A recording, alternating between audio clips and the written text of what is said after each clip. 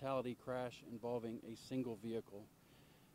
Around 5:30 this morning, the single Mazda car was northbound here on Century 21 Drive at a high rate of speed.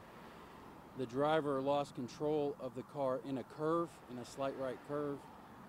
As a result, he left the roadway, struck a light pole and a tree at the entrance to Boathouse Apartments there at 400 Century 21 Drive.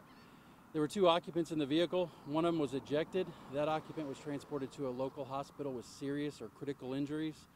The other occupant remained in the car after the crash occurred. The car landed on its roof with the other occupant inside, and he was pronounced deceased at the scene.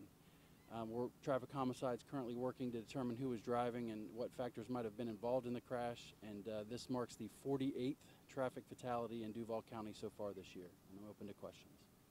So we don't know which person was driving, especially with the person that was still in the car. Still working on determining who was driving, yes sir. Do you have either gender or age of either? Both occupants were adult males, and we're still working on next to kin. Do you have an idea how fast that person was? Oh, Especially when we saw the extent of that damage. No, sir. It's obvious speed was involved. We got a lot of work to do to determine how much speed was there. Are you concerned that maybe alcohol or other factors? We always check for that, but at this point, we're still early in the investigation. But we will look into that as well. You heard from somebody walking by that cars maybe raced on this road. Are you thinking that might be involved, or that there might be another vehicle involved? We have no witnesses telling us this one was directly involved in a race, but again, we'll check the area for cameras and such to see if we develop any of that information as well. And what happens next, knowing that you all are still very active? Can you walk us through the next steps of this investigation? How much longer do you expect to be here?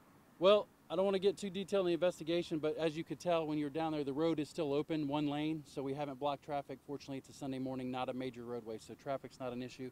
We've probably got another hour to an hour and a half of the entrance being blocked. We do realize that it's affecting the neighbors in that apartment complex, so we're trying to get it open as quick as we can.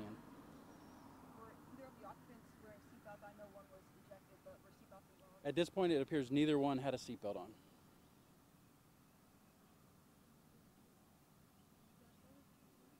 Thanks, guys. Thank you.